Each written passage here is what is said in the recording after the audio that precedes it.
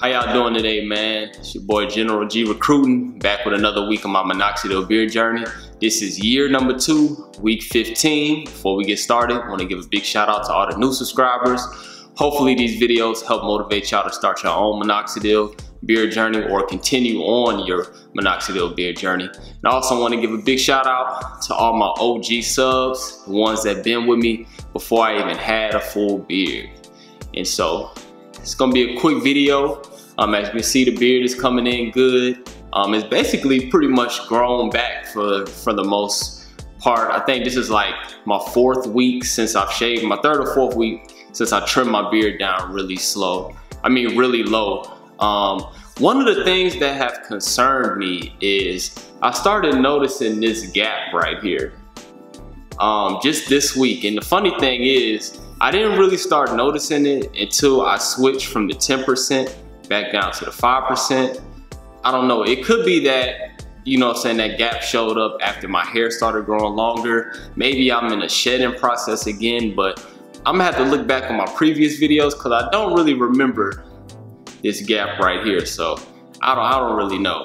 But like I said, hey, it could be just me, you know what I'm saying, looking too hard at my beard and just noticing something that's always been there. I don't know.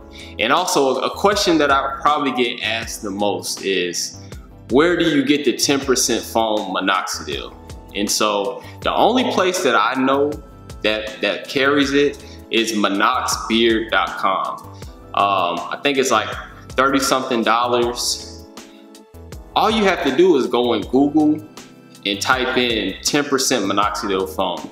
And that should be one of the top websites that comes up. And I'm not 100% sure what other countries they will ship it to. I know you can get it in the United States. You probably can get it like in Europe and stuff like that. But that's pretty much the only website that I know that has the 10% Minoxidil foam. And another question I've been getting from people, because I get people from all over the world watching these videos and want to grow beards and stuff like that. And they ask me like, where can I get Minoxidil in so-and-so country? Unfortunately, I'm in the United States. It's pretty readily available over here, especially the 5% foam and liquid. I'm not really sure where you can get it at in other countries, because a lot of times the stores that we have in America is different than the stores in other countries. So I don't know, man. You're gonna have to just go to your local grocery store or convenience store, and it's usually by the shampoo stuff. So look in the shampoo aisle. You can ask an employee that works at the store for Rogaine. Most people know what that is. If you ask them, where's the Minoxidil liquid or Minoxidil foam, they're probably not gonna know what you're talking about, but they know what Rogaine is, like, you know what I'm saying, a liquid or a foam that helps you grow hair. But like I said, if you're in the United States, it's pretty readily available. You can get it from like Walmart, Walgreens, Target, whatever store has like a section for like shampoo and stuff like that. And once again, if you're looking for the 10% 2-gain Minoxidil foam, minoxbeard.com. And before I wrap this video up, man, let's get a close look at these gains. All right.